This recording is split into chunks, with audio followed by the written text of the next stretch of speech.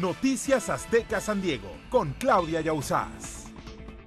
En los primeros 6 meses del año, la actividad delictiva incrementó 4% en comparación con el año pasado y los homicidios aumentaron 14% en el condado, pero los daños a la propiedad ajena ocupan el primer lugar.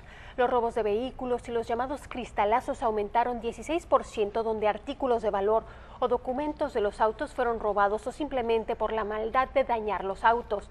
Esta es la zona de City Heights, donde encontramos en el mes de julio 28 robos a autos o autos dañados en un área de 2 millas a la redonda. Un promedio de 4 autos son robados diariamente en el condado, según el reporte de Sandal. Y cientos de miembros de un club de automovilistas se dieron cita en Escondido y abarrotaron el estacionamiento del centro comercial Westfield. La policía de Escondido, la policía de San Diego y la patrulla de caminos controlaron la situación y dispersaron a la multitud, ya que es un estacionamiento privado. No hubo arrestos ni brotes de violencia. Miembros de la tribu nativa Kumeyaay protestaron el plan de la naval de construir un centro de entrenamiento en Silver Strand, donde están sepultados restos de los ancestros de la tribu y piden respeto a sus muertos.